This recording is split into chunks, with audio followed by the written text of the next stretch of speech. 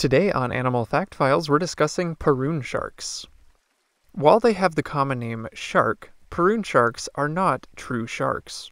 They're actually catfish. They just get this fishy name because of their shark-like appearance.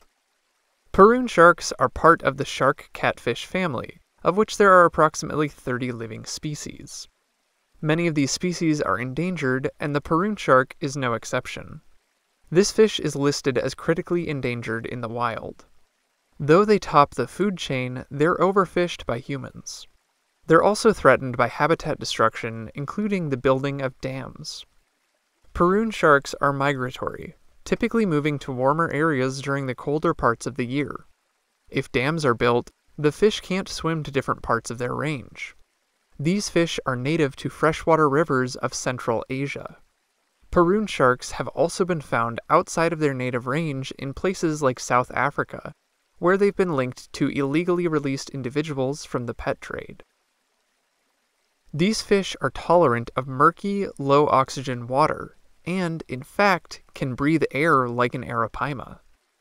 They are benthic animals, meaning they spend their time cruising along the bottom of the water column. They don't get the name giant for nothing. Paroon sharks can reach over 9 feet long, though it should be noted that individuals of this size haven't been recorded from the wild for many years. These giant catfish have long, trailing filaments from their dorsal, pectoral, and pelvic fins, which can help differentiate them from other giant shark catfish species. The tip of their anal fin is colored black. They also have pectoral spines that can reach nearly 2 feet in length. One report suggests anglers have been fatally injured by these spines, so don't mess with a Paroon shark. It's unknown how long these fish live, but they're known to grow fast, so some speculate they have a short lifespan. Paroon sharks breed right before the rainy season. Unlike some fish, like walking catfish, that enter flooded forests to spawn, Paroon sharks are believed to always remain in the river, never crossing the flooded banks. They'll position themselves in the deep pools where they can easily find crustaceans and fish to eat. These catfish are also scavengers, which has earned them perhaps their least appealing common name, the dog-eating fish. Dog carcasses float in the river, and the Paroon shark takes full advantage of these as meals.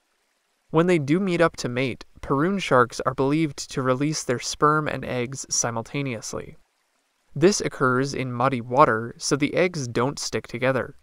In lab settings, the eggs hatched just 30 hours after fertilization.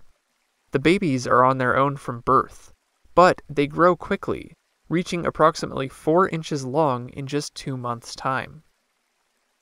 For more facts on Paroon sharks, check out the links below. Give a thumbs up if you learned something new today.